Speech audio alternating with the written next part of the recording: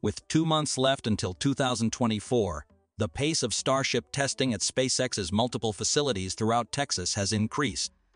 SpaceX seems to be testing upgrades to its Raptor 2 engine for the world's most powerful rocket, while at the same time, a new fully stacked test has taken place at the Starship launch pad in Boca Chica, Texas.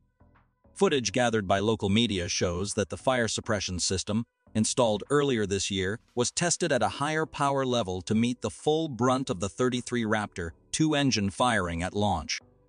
Regardless, Starship probably won't be able to do anything other than ground tests, as the U.S. Fish and Wildlife Service just declared that its regulatory approval process for the second Starship test flight could potentially last until the spring of 2024. What a disaster. Let's find out everything about this in today's episode of Techmap. Before we begin, our team extends a warm welcome. Don't forget to subscribe to the channel and enable notifications to stay up to date with the latest news from SpaceX and the world of space. With that in mind, let's jump straight into today's episode. SpaceX Starbase is surging. SpaceX's development approach for its Starship program has allowed the firm to have multiple rockets in production and testing simultaneously. The full Starship stack comprises 2 rockets, the first stage Super Heavy booster and the second stage Starship spacecraft. One test conducted late last week saw SpaceX fire up a second stage Starship Raptor engine to demonstrate a key capability for NASA's lunar landing system. A couple of days later, SpaceX tested Booster 9 and Ship 25 fully stacked for the first time. The company also fired up its water deluge system more than 2 months after an initial test. This time, the test featured an extra storage tank and saw more water flow out to match the scale required to protect the launch pad from damage during a Starship launch. This latest launch site fire suppression system test follows a visit by the Fish and Wildlife Service officials to the test site, where they spent some time evaluating the areas surrounding Starship's launch pad. Getting approval from the government launch agencies has been a key bottleneck for the Starship program, and SpaceX has spent months waiting for agencies such as the FWS and the FAA to get environmental clearance for launch activities. The FWS evaluation is part of a broader environmental assessment overseen by the FAA, and even though FAA officials were optimistic earlier this year in stating that the second Starship flight could have taken place by November at the very least, chances remain that it get delayed to 2024.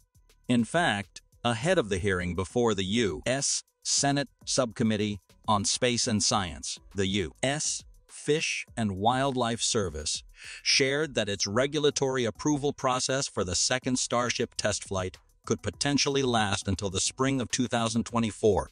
In a statement, a FWS spokesperson said their agency received a final biological assessment from the FAA October 5, and FWS has up to 30 days to review it.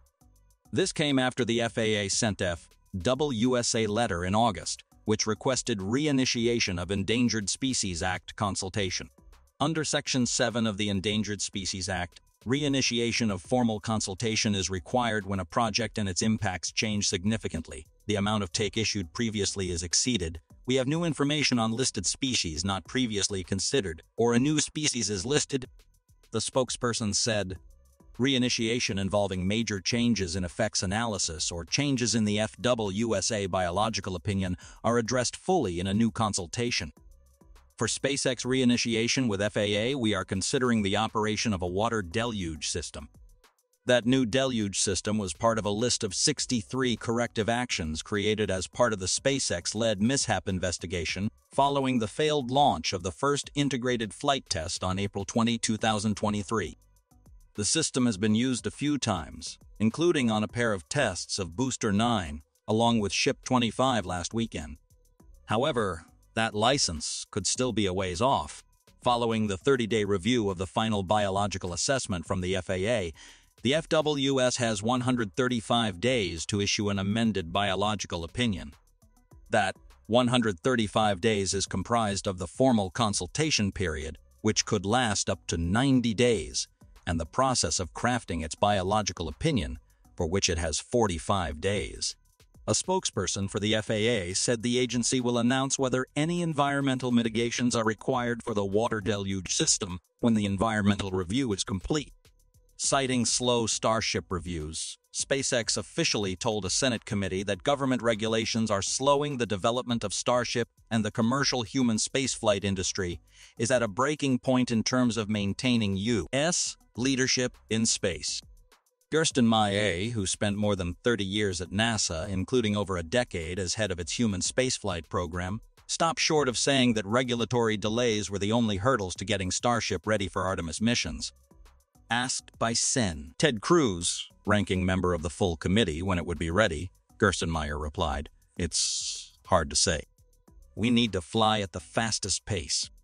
To be fair, we also have huge technical challenges, but they need to fly it to test it, and we cannot be held up by regulation."